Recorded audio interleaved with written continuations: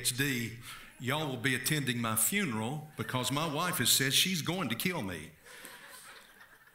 I'm still in school. Can you believe that? My daddy asked me one time when I got through with my master's and I went back for my first doctorate, he wanted to know, are you ever going to get educated? So I don't think I am. Take your copy of God's Word. Look with me this morning at chapter 2 of 1 Peter. And just like last week, I've got to come and begin to kind of unpack what's being said here, because verse 18, if you have the New American Standard, if you have the King James, if you have the ESV, it uses the word servants. If you have the Christian Holman, or the Christian Standard, I should say is what they call it now, it uses the word slaves there. The others use the word servants. I think the Christian Holman really captures it best when it uses the word household slaves. Now, what in the world do you do, oh Lord, in a day, this is as bad as dealing with the government, in the atmosphere and the time we live with this whole issue of slavery. And as I begin into this passage, I have to stop and deal with it, because the only context that we have in America, and especially in the South, is that of colonial slavery, the slavery during the early part of our American history. What you need to understand is that Rome was different in its concept of slavery than we were in America. So you're going to have to take your Western mind out for just a moment and think a little differently. Our slavery in this country was all based on race. It was racial slavery. Rome could care less about race. If they conquered you, you were their slave. So there's a huge difference between the two, and you have to understand that difference. They didn't care what your color was. They didn't care what your culture was. When Rome marched in, you became their slaves. Now, this word is a little different here than the word doulos. The word doulos in the New Testament in Greek is the word slave. And there are different shades of that. This word is oikotes. It comes from the word oikos, which is home. Oikotes was a house servant, a house slave. Now, there is a difference in that, in this.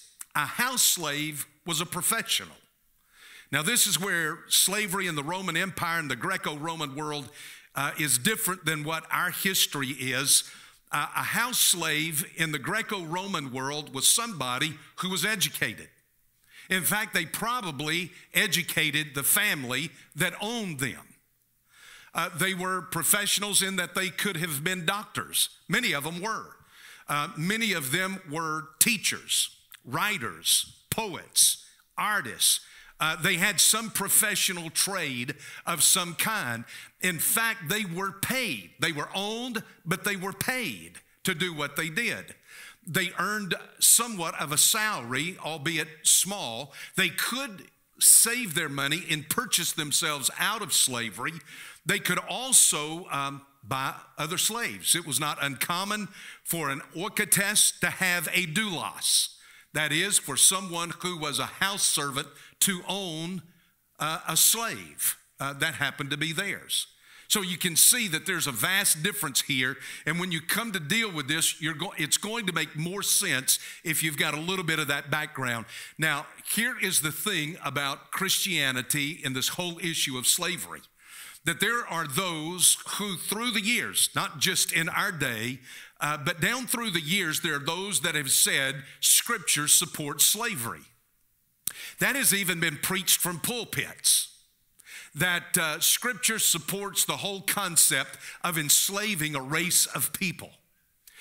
There are those that say it never speaks out against slavery, that it never deters slavery, that it never calls for a revolt on slavery. Now, I want to do something very quickly, and this is why I hope you've got a copy of God's Word, you've got a pencil, you've got something you can write with, something you can write on, because I want to give you the truth of Scripture in the issue of slavery. Exodus 21 verse 16 says this, he who kidnaps a man, whether he sells him or he is found in his possession, shall surely be put to death. Now, does that kind of end everything right there? If you catch somebody and you make them your slave, we'll just kill you. Now, that seems to settle the whole issue of slavery in the Bible to me. Amen. Yes, sir. Kind of takes care of it, doesn't it? We'll just kill you. Let me go on to Deuteronomy chapter 24. When I saw these high school students here, you know, that's what Moses started over with. All their parents had died, and he started over with all these 19-year-olds, 19 and 20-year-olds. So he gives them the law again, Deuteronomy, Deuteronomos, second law. He comes into that generation, he says, if a man is caught kidnapping any of his kinsmen, countrymen of the sons of Israel, and he deals with him violently or sells him, then that thief shall die. Again, he comes and he says, if you take somebody as a slave, you go and you capture or you purchase or whatever you do, and you're going to use that person as a slave, we'll just put you to death. Leviticus 19:34, the stranger who resides with you shall be to you as a native among you. Now, did you hear that? Anybody that moves into your country, they shall be a native among you. You shall love him as yourself, for you were aliens in the land of Egypt. I am the Lord your God. In other words, don't argue about it.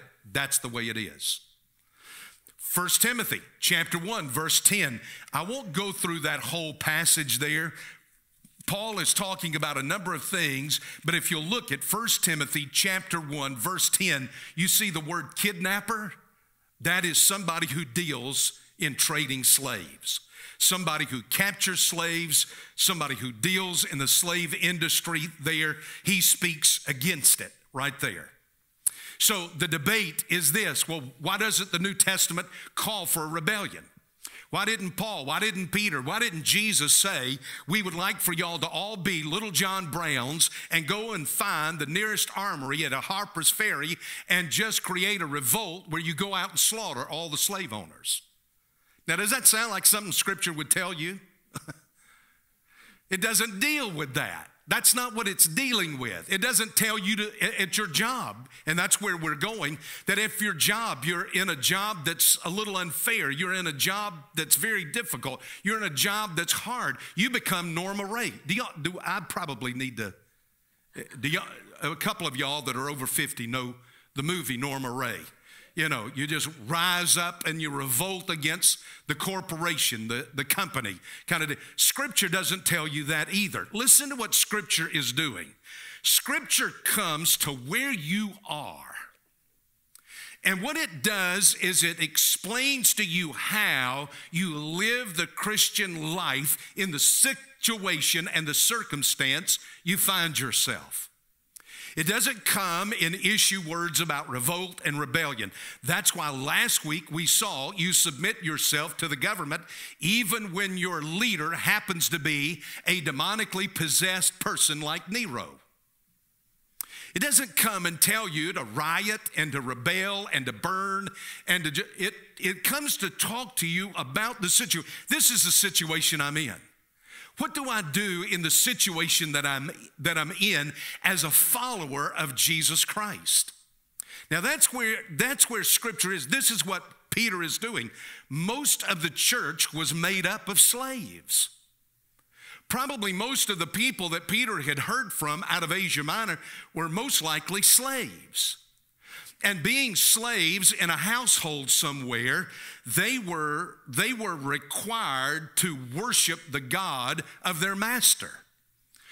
Even if you were not a slave and you worked for somebody, it was generally understood you would worship the God of your master. Now you've got these people who are slaves, who are employees, and they're working for someone, and they are saved, they know Christ, and they're not going to worship these pagan gods. And so their employer looks at them and makes life tough on them because they think they're being rebellious.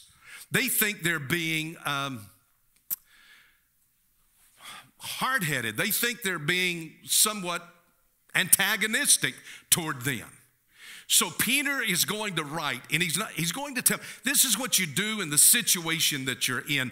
And we're going to have to look at this in the employer-employee relationship, which is really what it discusses here, and come to understand this, that as Christians, we are to demonstrate a Christian witness in our work. Where we work, in our work, we display this Christian witness. Now, let me just begin to walk you through this passage, beginning in verse 18. You come to this, and what you're going to see, first of all, is this personal word of instruction, verse 18. He comes and he says this, servants, be submissive. Now, that's the major verb right there. It dominates everything that is going to be said in the rest of these verses, all the way down through verse 25. Be submissive.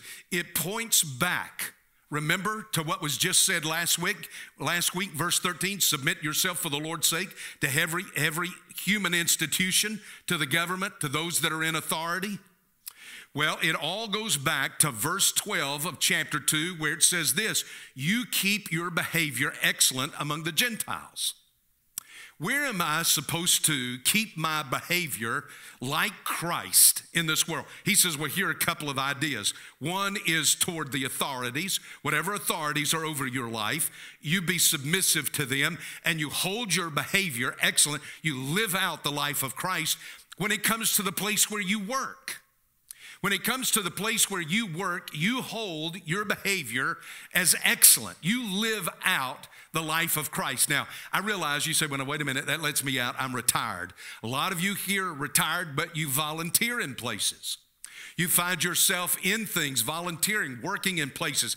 It still carries the same idea. We had all of these graduates up here. They've not gotten a full-time job yet. Many of them work part-time jobs. It includes that. Many of them are in the classroom. It includes that. In the classroom where I study, I'm to have this same mindset. And certainly for all of us that work, all of us that are out there in the work world, he comes and he says this, you employees, be submissive to your masters with all respect. Now that's easy when the guy is great, when he's good to work for. Not only to those that are good and gentle, however, but also to those who are unreasonable. Do you see the word unreasonable? Scoliosis is the word there. What word comes to English from that? Scoliosis, crooked. Now, I take the word there to mean not crooked in his business behavior, but crooked in the way he treats people who work for him. He treats them in an unreasonable way. I think the NAS translates it pretty well there. He treats you in a harsh way, in a unreasonable way, in a disrespectful way. You ever work? Let me just ask a question. Don't anybody raise their hand, but just, you know, don't give out too much information. You ever worked for somebody you just couldn't stand? You ever worked for somebody that was just completely unreasonable? You ever worked for anybody that was just hard and harsh and grumpy and always irritable and unpleasant? Sure you have. Sure you have. Well, that's what he's talking about. That's what he's saying. Now, let me illustrate this from out of classical literature. All of you have, if you've not read Dickens' Christmas Carol, you have at least seen some version of it on television around Christmas. Do you remember in Dickens' Christmas Carol, Bob Cratchit, bless his heart, with his little family and little sickly Tiny Tim, whom they could not afford to have surgery, they gather around on Christmas Eve and they've got a most meager Christmas meal and they all sit down and Bob Cratchit lifts a glass to give everybody a toast. He toasts everybody and then he comes and he says, and Mr. Scrooge. And you remember his wife, you know, oh no, and all the kids. And then Tiny Tim comes up, oh no, not Mr. Scrooge. By the way, Tiny Tim went on to become the voice of Mickey Mouse. Oh no, not Mr. Scrooge, not Mr. Scrooge, not him. And you remember what Bob Cratchit says? He says, yes, even Mr. Scrooge. It's kind of an interesting play there on somebody. You remember what Dickens said? The coldness of his heart froze the features of his face. You know, you remember that expressive language? That was him. He was cold at heart. He was cold on the inside. And he was unkind and he was difficult.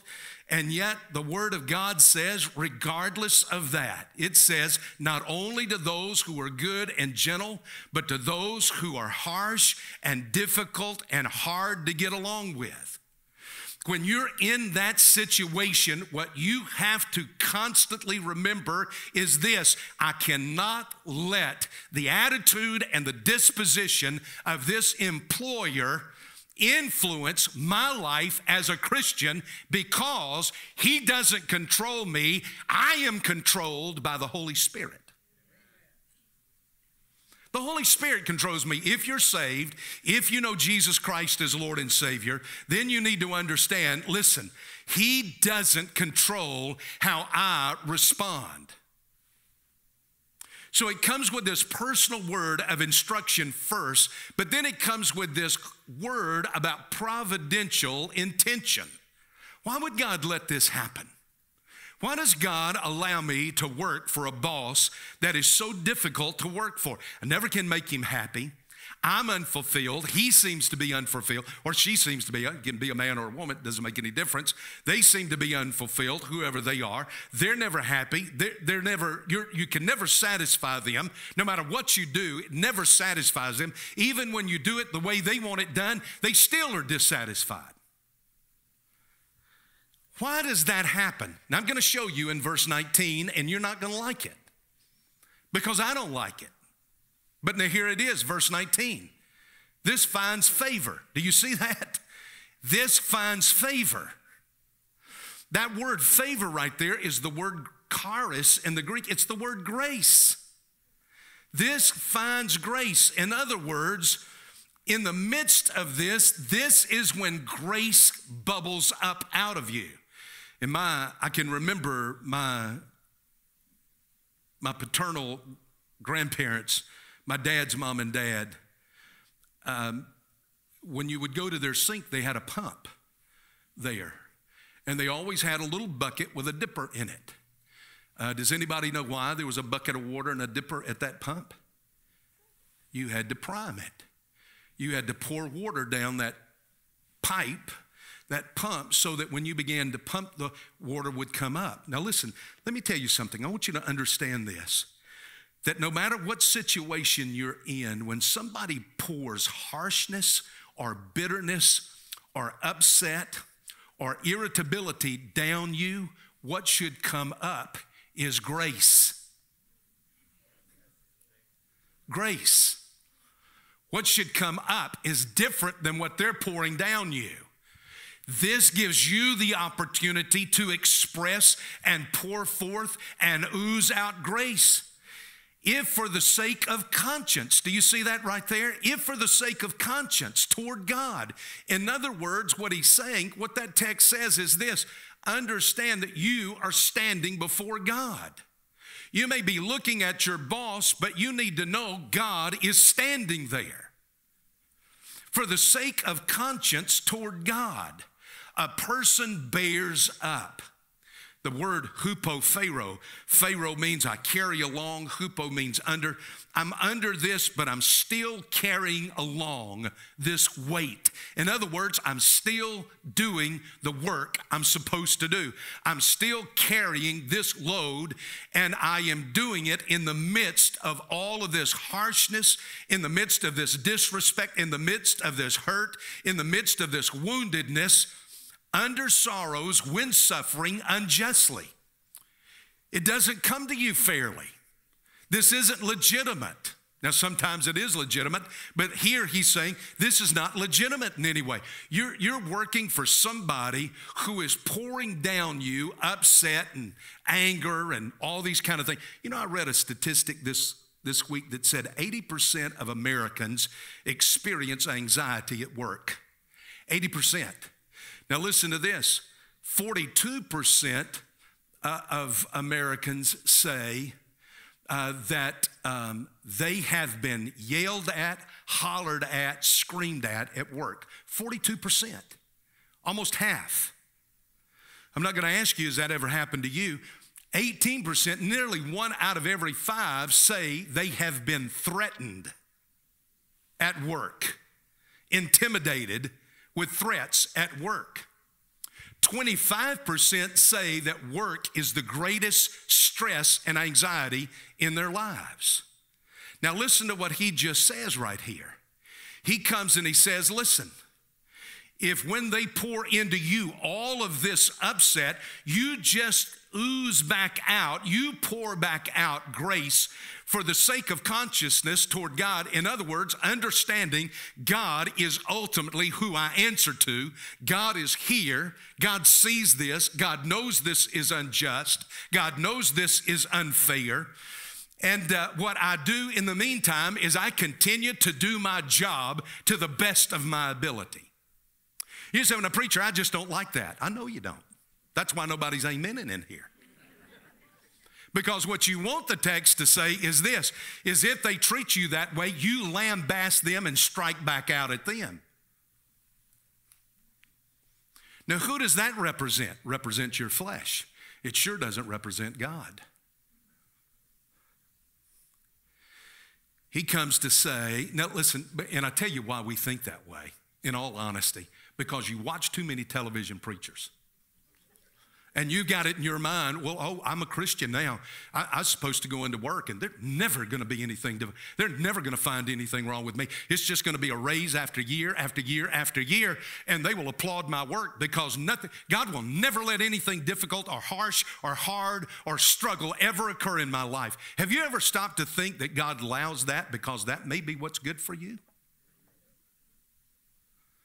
You may be in a difficult situation right now, a tough situation right now, because God is trying to do something in your life.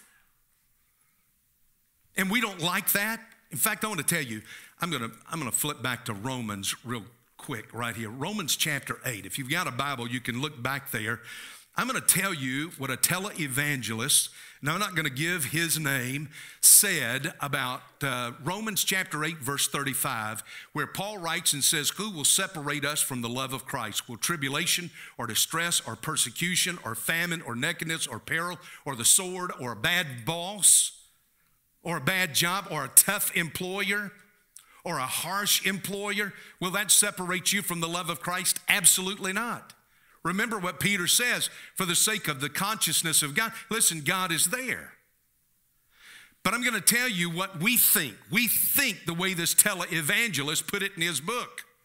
The love of Christ will separate us from tribulation and distress and persecution and famine, nakedness and harsh bosses and difficult times and struggles. That is heresy.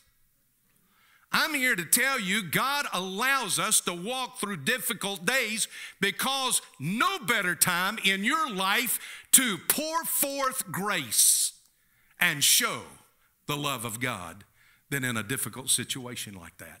Now, you say, well, no, wait a minute, Pastor, what if I'm being intimidated? What if I'm being, and let me say this to women. If you're being intimidated, especially physically, if you're being sexually intimidated, you've got laws on your side, and you should immediately use those laws. Now, I want you to hear that. That's why he's just talked about government here.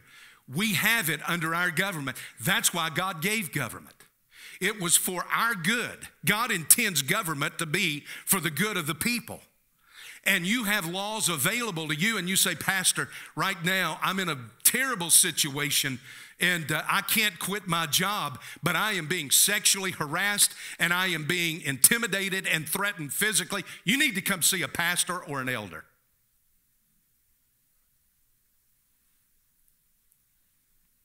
We may not be able to solve the issue, but by golly, we'll pray and we'll walk alongside you with this. He comes and he says this finds favor, that I do what? That I pour forth grace, that I understand that God is here, that I bear up under sorrows when suffering unjustly. For what credit is there, verse 20, when you sin and are harshly treated, you endure it with patience. In other words, and let me just say this. I've got to tell you this as well on the other side. Through the years as pastors, I've had bosses employers come to me. I've had co-workers come to me. I've had people come to me and say, I'm so mistreated. You know, they're not treating me fair. They're not doing me right. They're not this and that and the other at work. And I'll invariably have somebody come and say, I work alongside them. And the fact of the matter is they're always late. They're never on time. They've always got a gripe. They don't do their work. Many of us have to pick up their load. For whatever reason, some Christians think that being a Christian means I can be lazy at my job. I can do my work or I can do less work, and everybody's got to just treat me sweet and nice and kind because I'm a Christian, even though I do not do the job I should be doing. Well, there's a Greek word for that.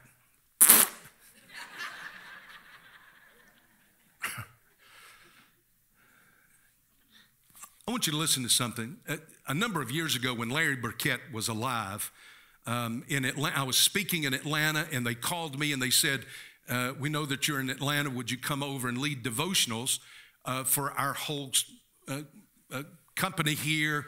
He was on the radio writing books, and he had this whole thing about financial planning and all of that. Y'all know it better than I do. Well, I went there and I led a devotional for all of the people at Larry Burkett Ministries. And just kind of walking with him and talking with him and meeting him, I came across something that was kind of interesting. He talked about, on the air, about hiring Christians, how you should hire Christians, how Christians are great workers, how Christians are people that will put more work in the hours and not just put in hours. And he said he got this letter. He got a letter from a business owner that wrote and said, I heard your radio program and decided to hire all Christians. I did, but I have never had a more complaining, griping group of people. They were always mumbling about something. I now replace them with refugees. The refugees are grateful for work. They'll do whatever I ask. They don't grumble. They don't complain. I think American Christians need to wake up. Now, what kind of testimony was that to that obviously unsaved, lost employer? Look, I know you don't like this, but what else do I do? It's the next passage here. And if I don't give you the truth of it, I've done you no good whatsoever. I want you to listen to what Solomon writes in Ecclesiastes chapter 9, verse 10. Whatever your hands find to do, do it with all your might. Listen to Ephesians chapter 6 and verse 7. If you've got a Bible, just look there with me. Ephesians chapter 6, verse 7. With good will render service as to the Lord and not to men. Who is your ultimate employer? It's the Lord. Look over to Colossians chapter 3 and verse 23 and listen to what he says there. Whatever you do, do your work heartily. Do you see that? Do it, literally the word means from the soul, from the inward part of you, as for the Lord rather than for men. Now, I've often said, I don't work for you. I work for the Lord. But the fact of the matter is, everybody here is my boss. Everybody. From those teenagers that were just here, all the way to the oldest member. I am here to serve you. It's a joy at this church. Let me just say that. You've made pastoring an absolute joy. It's not always been so in ministry. But I am to work as if all that I do, I am doing it to Jesus Christ. So he comes with that providential intention. But then here is this perfect illustration. Let me finish with this. Verse 21, 22, 23, 24, 25. He now is going to illustrate all of that. He's going to give you an illustration of this. And he comes beginning in verse 21 and he says, for you've been called for this purpose. I want you to understand that there is a difference between a call and a career. Now, before you became a Christian, you may have had a career, but once you come to Jesus Christ, you have a call on your life. I'm going to come back to that in just a minute. But that's what he says right here. For you have been called for this purpose. Since Christ also suffered for you, leaving you an example for you to follow in his steps. Now, what am I supposed to do? When it comes to the workplace and it comes to doing what is right, I'm to be innocent. Look at verse 22. Who committed no sin, nor was any deceit found in his mouth. Here he is, Jesus Christ, standing before those who accuse him of wrong. And do you know what? Nothing foul comes out of his mouth. By the way, Peter was there that night. You go back and read carefully in John's gospel. He was standing off in the courtyard as they had Christ on trial before the Sanhedrin and the high priest. And all that were gathered there. He heard everything they were charging him with. He heard everything that they were accusing him of. He heard the false witnesses that they brought in, and he never heard Jesus utter one single thing that was out of place or ugly. He was innocent, and nothing foul was found in his mouth. Number two, secondly, he was in control. And while being reviled, he did not revile in return. While suffering, he uttered no threats. Now, while they were there, reading him the riot act, threatening his life, intimidating him, even physically assaulting him, what did he do? He remained in control of his faculties. I never, ever read that I don't think of Viktor Frankl, the Viennese Jew who was a student of Freud, who was captured by the Nazis and thrown into the prison, into a Nazi concentration camp. When they did that, what they did, he was very popular, he was very famous, and they wanted to humiliate him in front of everybody. So they stripped his clothes off and they brought him into a courtroom completely naked, full of people. And they stood him before a judge, and as he stood there, completely to embarrass him, to humiliate him, to degrade him, he stood there, and this is what Viktor Frankl said. He said, you can take everything away from me except one thing, and that is my attitude toward you. That's pretty good. For a psychiatrist, that's pretty good. That's pretty good. That's what he says right here. You stay in control. And number three, you keep entrusting yourself to the Lord. Look in the middle of verse 23. But kept entrusting himself to him who judges righteously. And he himself bore our sins in his body and on the cross so that we might die to sin and live to righteousness, for by his wounds you are healed.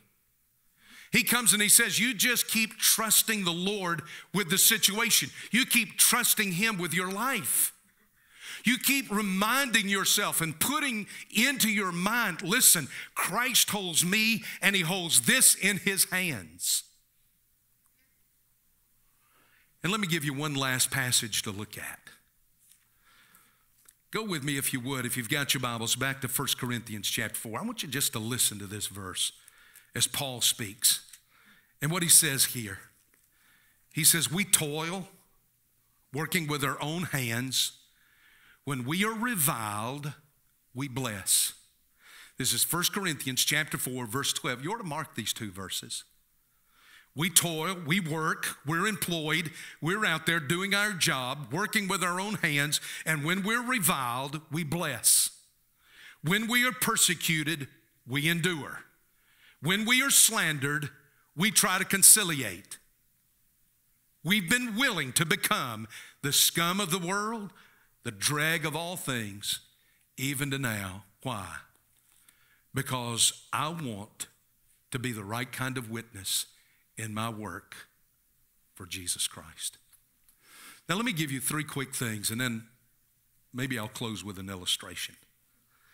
Here are the three things. I told you as he began in verse 21, there's a difference between a calling and a career. Now, I want to give you three things. I want you to listen to this. A calling is something that comes from God. A career may be a God you start to worship. Number two, a calling is something God chooses for me. A career is something I choose for myself. Number three, a career may end with retirement, but the calling of God goes into eternity. As Christians, you're called. You may be a lot of things. You are not Greg the engineer. You are Greg the Christian engineer. See, you are Rich. You're not Rich, the medical sales person. You are Rich, the Christian who happens to sell medical devices. See, do you see what I'm saying here? That's your call. That's your call. That's your call. That's your call. That's your call. That's your call. What dominates is the fact that God had dibs on you. He died for you. And you should claim your work for the glory of God. On October the 12th, nobody likes to tell the story of Columbus anymore. 1492, October the 12th, he landed just off what we know to be the Bahamas. And he got in a boat and they rowed into a little island that he would name that day. But as he got out of that little boat on the shore there of that island, he had two things. He had a cross that they planted in the ground, and he had the flag of Spain. And he planted that in the ground. And he came and he said this as he stepped on shore. He said, "Today I claim this territory of Spain for the glory of God." And he prayed. And he recorded his prayer in his ship's log. And listen to what he prayed. "O Lord Almighty, by thy holy word, thou hast created the heaven and the earth and the sea. Blessed and glorified be thy name, and praised be thy majesty, which has designed to use us, thy humble servants, that thy holy name may be proclaimed in this, the second part of the earth." That's quite a prayer. You have designed to use us so that your name will be proclaimed in the second part of the earth. That's what you need to do tomorrow morning, whether you go to a business, whether you go to a classroom, where you go somewhere to volunteer. What you need to do is you need to walk into that place and you need to pray that prayer. And you need to plant something down there that says, "God, in this place, I claim it for the glory of your name." Let's stand. You want to talk making a difference in where you work and how you work? Just read that passage and let the Holy Spirit take it and just begin to apply it to your heart. Your place of work, your place of being educated, that student's desk, or that place where you volunteer, whether it be at a door or behind a desk, or the place where you happen to earn a living. Listen, that place you need to claim for the glory of God.